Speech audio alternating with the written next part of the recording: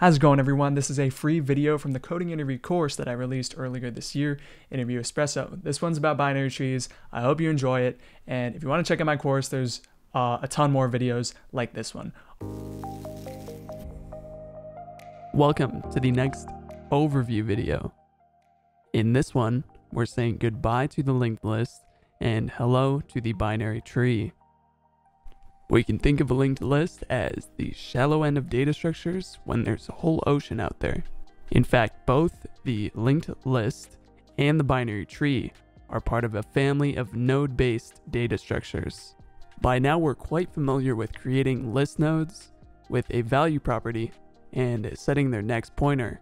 You might be surprised to hear this, but a ton of data structures have these very same components. That is, a node containing a value property and one or more pointers. So think of nodes as the bricks that we're using to build different, quite literally, structures. So within the broad category of node-based data structures, we have everything from graphs, which can represent cities and the paths between them. And taking this a step further, we can think of getting from point A to B in any navigation service as following a pointer from node A to node B. And then we also have trees, which are different because they're hierarchical. That means nodes branch out in one direction with multiple pointers going from top to bottom. Most trees look more like a pyramid than a tree, but if you squint, you can see the tree if you flip it upside down. Let's get more precise. Trees expand in one direction, so that means no cycles. They're also made up of parents and children. These are relative terms for nodes and describe where they're located in relation to each other. And relative here means every parent can also be a child. Just think of a family tree. So here, the node with value 1 would be a child of node 3 and a parent of nodes 2 and 5. The one hard rule for trees is that every node can only have one parent, but it can have many children. So just think, parent to children, one to many. Even within trees, there's so many different types. You've got heaps, which keep things in order as you add to them. You've got tries, which you can store words in to look them up easily. And the HTML on any page can be represented as a tree. And in fact, you can store anything in a tree with a hierarchical nature, that is, parents and children. Now, the title of this video is binary trees, and we've chosen to focus on them because they are a simple type of tree that probably has the most interview algorithms associated with it. Now, each type of tree has a specific set of rules, and the main rule for a binary tree is that each node can have maximum 2 children, or 2 pointers. More specifically, every node can have either 0, 1, or 2 children.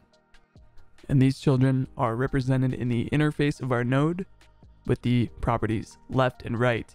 That is to say, left and right pointers. Comparing this to the linked list where we have a single dimension, .next, .next, .next. Here we have 2 dimensions, left and right. Okay, time for a bit of vocabulary so we can talk about trees in more detail. Nodes and trees are still called nodes, but we'll refer to them as tree nodes or binary tree nodes instead of list nodes. We call the node at the top, equivalent to the head of our list, the root of the tree. Remember, a tree's upside down, so the roots are at the top instead of the bottom. As you can probably imagine, having multiple paths to go down makes traversal an interesting challenge. On one hand, we could set an on pointer like we've been doing and choose to follow one path all the way to the end.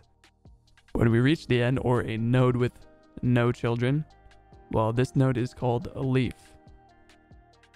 If we take our leaf node and our root node and all the nodes in between that we went through to get here, well, this is called a branch. So you might hear variations of following an entire branch, following a path to the end, things like that when we talk about traversing through trees. More often than following one complete branch though, we'll want to look at every node in our tree, whether we're searching for something, modifying the values, pulling them out, or just doing any number of different things. So the important question becomes, what order do we look at our nodes in? The best answer is, it depends. And this question is actually at the core of a lot of binary tree problems. So as you can imagine, if we're processing every node in the tree in some way, whether that's as simple as just printing out each node's value, or something a bit more complex, we could choose to do this traversal iteratively with a while loop and an on pointer, or recursively using the call stack. So with the tree, and I know you love recursion, we're going to start seeing something called branching recursion, which means since every node can have more than one child, we can have more than one recursive call per stack frame. What our call stack ends up doing is branching out like this. But when you look at all the function calls after they return, the call stack is actually in the same shape as our tree, which makes sense because we're calling the function whatever it is for each node one time.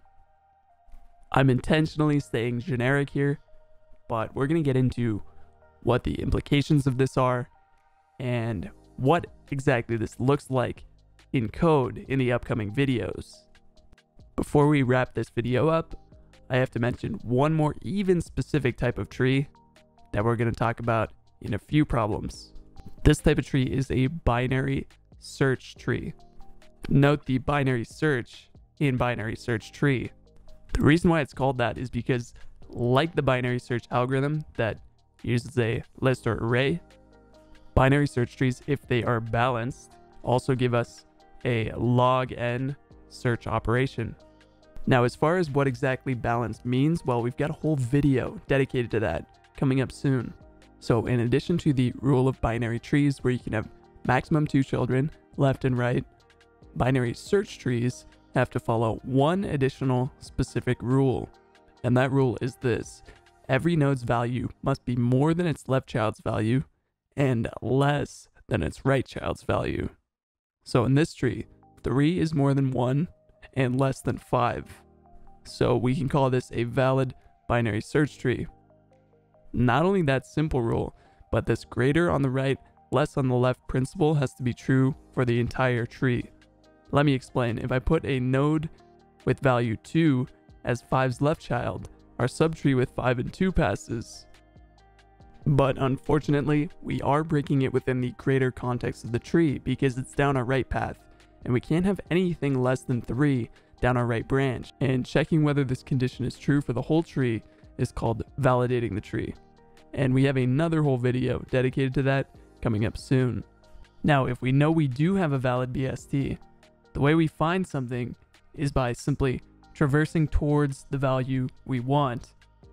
So if I wanted to see if the value 8 was in our tree, then I'd set an on pointer and look at the value on each step, which would tell me where to go next. So in this example, well, 8 is greater than our root's value 3, so I know I'm going to want to search down the right path. I can keep doing this simple check over and over until I hit null.